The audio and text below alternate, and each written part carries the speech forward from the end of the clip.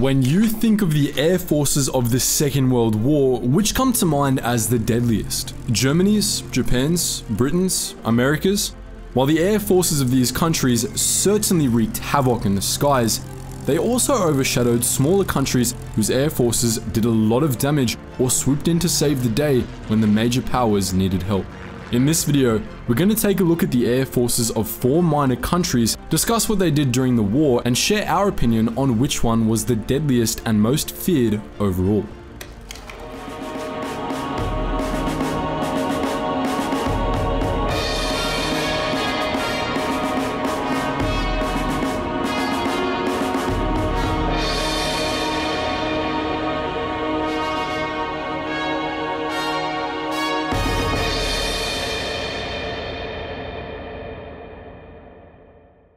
We often associate World War II era Poland with great suffering.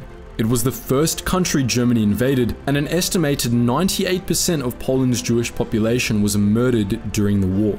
However, it's easy to forget that they too fought fiercely, and at no point did they display their fighting spirit more than during the Battle of Britain. As the Luftwaffe began to weaken Britain and invade the country, the British were desperate for help. The German attack was massive and Britain simply did not have enough trained pilots to keep up. As a result, they signed an agreement in August 1940 that allowed the Polish to form air squadrons of their own. In total, 145 trained Polish pilots fought in the Battle of Britain. 32 made up the Polish Fighter Squadron 302, 34 made up Fighter Squadron 303, and the rest were placed in various RAF squadrons. The Polish pilots were ready and eager to join the fight. While they had to learn to fly British planes, which were different from the ones they trained in, and while there was a significant language barrier between them and the Brits, they far exceeded all expectations when they entered the fight. The Poles' fighting style was very different from the British.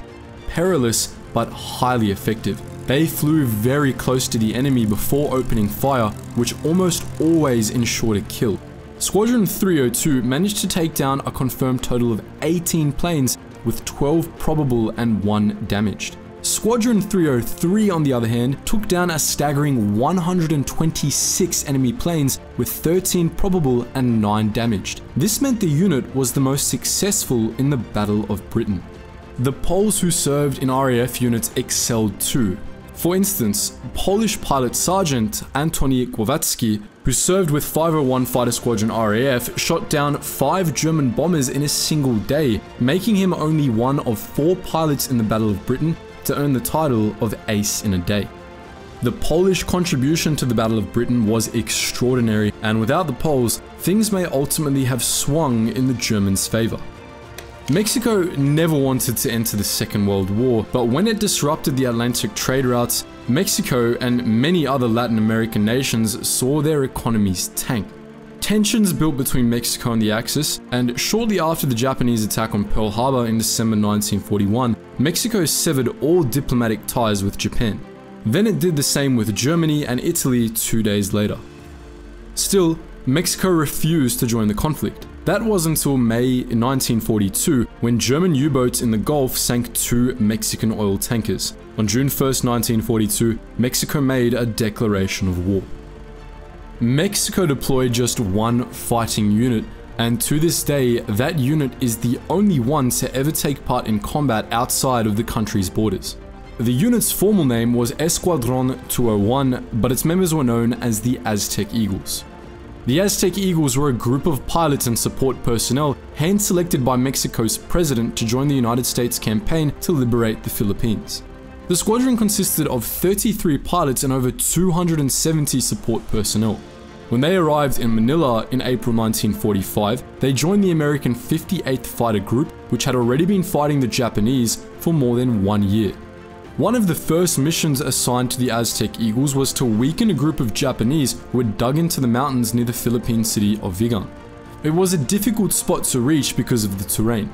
The United States had already tried, but they needed help. The Eagles provided that help and executed dangerous dive bombing runs, flying incredibly close to the mountains, protecting the Japanese.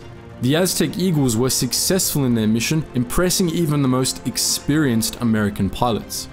In total, the Aztec Eagles flew nearly 800 combat stories and logged almost 2,000 hours of flight time during the war. They dropped a total of 1,457 bombs and removed some 30,000 Japanese troops from action by means of injury or death. They were instrumental in liberating the Philippine island of Luzon and the island of Formosa, now Taiwan.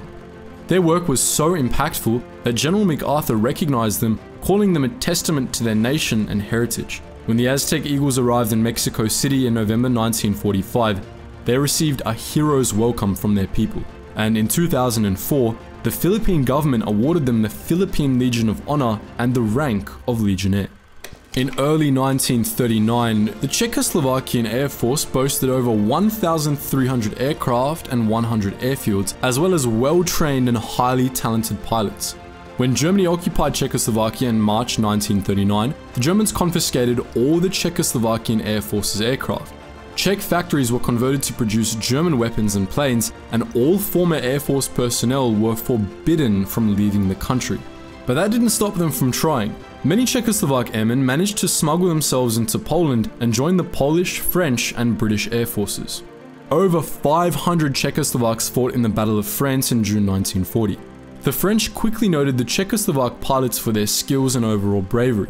During the battle, the Czechoslovaks took down 100 enemy aircraft while only losing 18 themselves. As Germany took France, however, the Czechoslovak pilots had to flee once again. This time, they went to Britain where they were allowed to join the Royal Air Force. The pilots were far more impressed with the British than the French. One Czechoslovak airman, Officer Tomáš Vyberal, wrote in his diary, 8th August 1940, arrived in England. This is the only country that really wants to fight, cannot compare with what has happened in France. The RAF is the best air force ever organized. Most of the Czechoslovak pilots fought alongside the British during the Battle of Britain, but some joined the aforementioned Polish squadrons, and the Czechs even had their own bomber squadron, number 311. One Czechoslovak pilot, named Josef František, who fought with 303 Squadron, took down more enemy planes than any other pilot during the Battle of Britain, with 17 confirmed victories and 1 probable. Czechoslovaks serving in the British 310 Squadron also saw victory, taking down a whopping 59 enemy aircraft. While the total number of aircraft brought down by Czechoslovak pilots is unclear, what is clear is how vital they were to the British during their most important hour.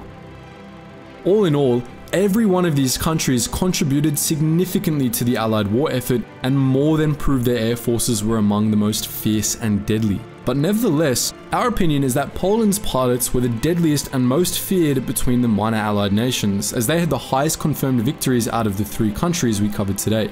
Even though Mexican pilots took 30,000 Japanese soldiers out of the fight, their involvement in the Pacific had little impact on the overall outcome of the war. Conversely, Poland's participation in the Battle of Britain is largely considered invaluable. The then Commander-in-Chief of Fighter Command, Sir Hugh Dowding, said this of Polish pilots: "Had it not been for the magnificent work of the Polish squadrons and their unsurpassed gallantry, I hesitate to say the outcome of the battle would have been the same.